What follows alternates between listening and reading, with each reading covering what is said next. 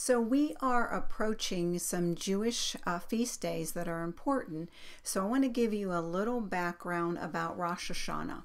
So Rosh Hashana literally means head of the year in Hebrew, and it is the beginning of the Jewish New Year. It is the first of the high holidays or days of awe, and it ends 10 days later with Yom Kippur, which is the Day of Atonement. Now, Rosh Hashanah begins with the sounding of the shofar, which is an instrument made of the ram's horn, and they are proclaiming that God is King of the universe. The sound of the shofar is also a call to repentance. It's like a wake-up call to re-examine ourselves and our commitment to God, and then to correct our ways. So, September 26th, 2022 on our calendar is Rosh Hashana, and on the Jewish calendar it is the first of Tishri. So it is their new year, which begins the Jewish New Year of 5783. So September 26th, 2022 begins the Jewish year of 5783. So why is this important to know? Because the Lord has showed me some things that are lining up for this date, and how this date connects with the United States of America. So I want you to carefully follow along what the Lord has shown me, and what the revelations that He's given me. So first, the Holy Spirit told me to add up the individual numbers of the date 9/26/2022. So I took these numbers, 9 plus 2 plus 6 plus 2 plus 0 plus 2 plus 2, and it equaled 23. Then Holy Spirit told me to add up the individual numbers of the new Jewish New Year that happens on that day, and the year is 5783. So I added up 5 plus 7 plus 8 plus 3. It also equals 23. So then I was prompted to go to my numbers dictionary, and I just love how the Lord, how He ties it all together and works it all out. So in the numbers dictionary, the number 23 symbolizes a call to preach the gospel, where you will receive supernatural power for the preaching of the gospel. Hallelujah. Then the Holy Spirit also prompted me to look up scriptures that were the reverse number of 926. So in other words, I was looking up scriptures that were in chapter 26, verse 9. Now, when Holy Spirit began to lead me to these scriptures, I was just like really amazed at how they tied together, and how they really paint a picture of what is really happening right now at this season and at this time. So what I want to say before I read the scriptures is that the Lord is ready to reverse things, and He's about to abundantly bless His children with a new beginning. So the first scripture that the Holy Spirit took me to was Jeremiah 26:9. Why have you prophesied in the name of the Lord, saying, this house shall be like Shiloh, and this city shall be desolate without an inhabitant? And all the people were gathered against Jeremiah in the house of the Lord. So we see right now, in this season and in this time, there's great persecution that is happening against, very specifically, the prophets, because the prophets are speaking the word of the Lord.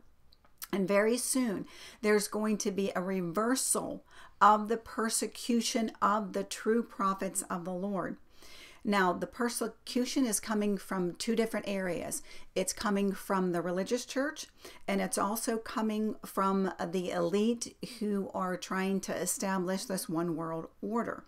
So even right now, there is a particular prophet, I'm not going to name his name, who his life is being threatened, and he has been in undisclosed locations for his safety. And that persecution is soon going to end because the Lord is going to elevate the prophets.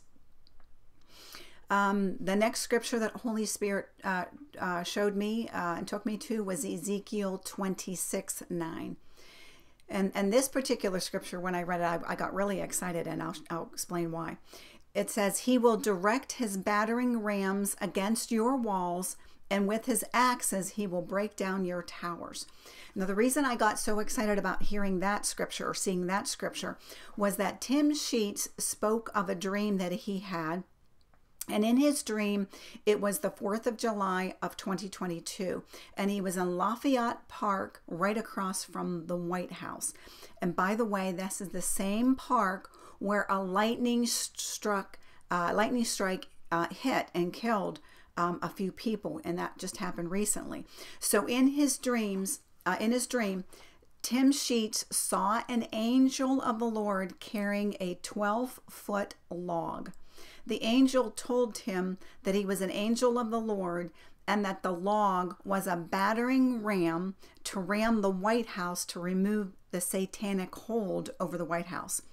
And this angel also said that there were 4 of these battering ram angels awaiting for the command to proceed. So very soon, all I can say is very soon, there's going to be a reversal at the White House. The next scripture that Holy Spirit took me to was Isaiah 26:9. And it says, with my soul I have desired you in the night. Yes, by my spirit within me I will seek you early. For when your judgments are in the earth, the inhabitants of the world will learn righteousness. So in this scripture, we see that the remnant are seeking the Lord and crying out in prayer. And when the judgments of the Lord fall upon the wicked, then people will learn righteousness, because they're going to see the wicked being removed by plagues and by pestilence and by famine. And so as the wicked are judged, righteousness will flow through the United States of America. Hallelujah.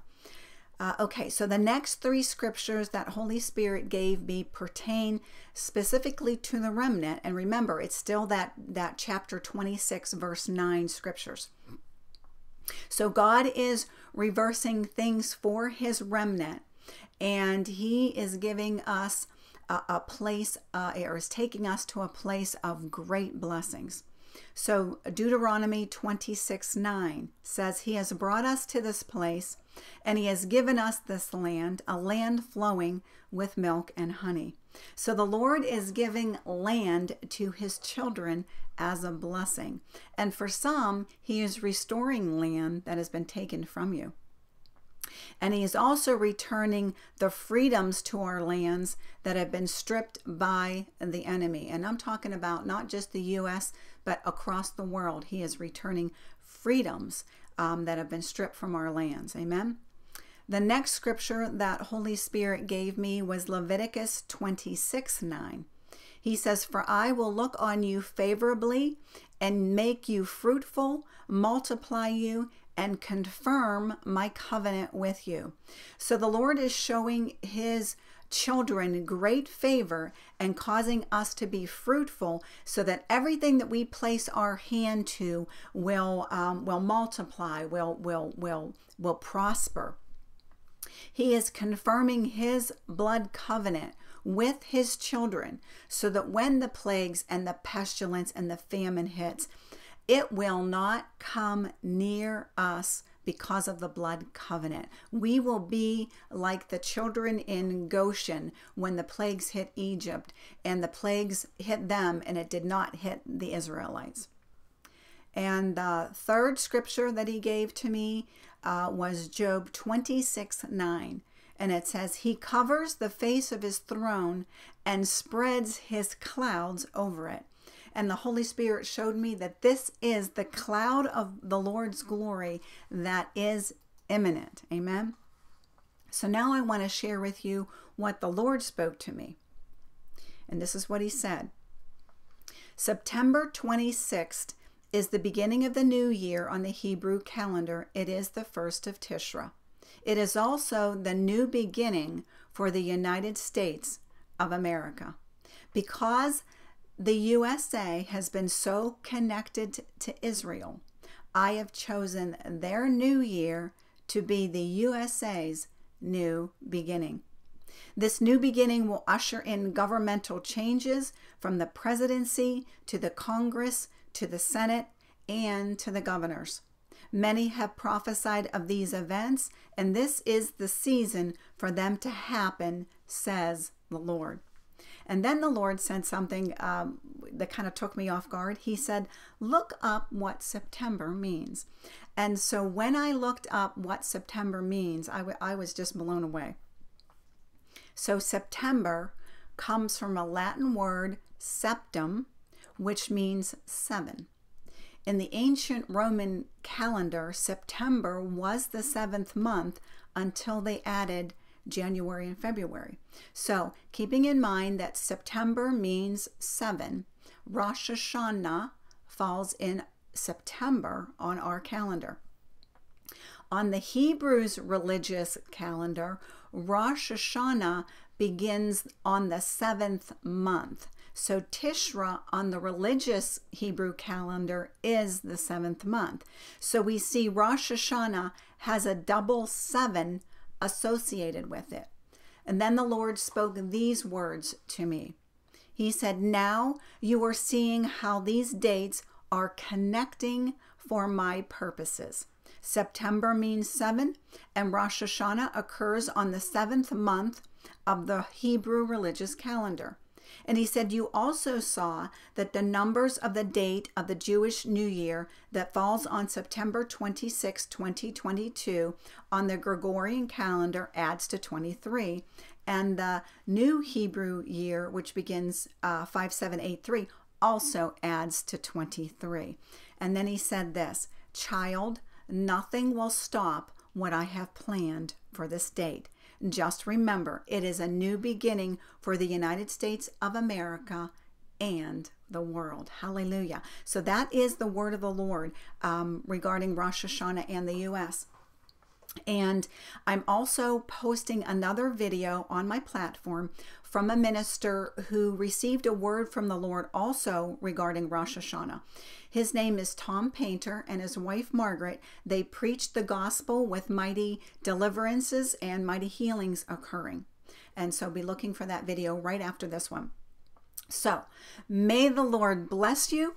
May his glorious face shine upon you on this month of September and during Rosh Hashana. Hallelujah.